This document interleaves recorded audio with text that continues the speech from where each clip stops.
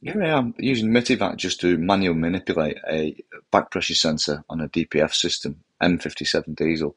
Problem I have is at idle, there's no pressure, and it's recording that there's not enough pressure, the opposite of having too much pressure. Here we are, 8,000 millibar. That's a default value because the voltage from the sensor is only 2.6 volts, and it needs to be just above that to start working. I found a bad wire, I repaired it, still didn't work. And the problem was, in the end, the sensing tube was blocked where the rubber hose goes to the back pressure sensor. This is the back pressure test to confirm what I'm seeing on the car is correct, and it did show that there wasn't enough pressure. A very weird fault because the DPF is actually blocked and there's too much pressure, but it had blocked the hole, causing not enough pressure. So it's really weird.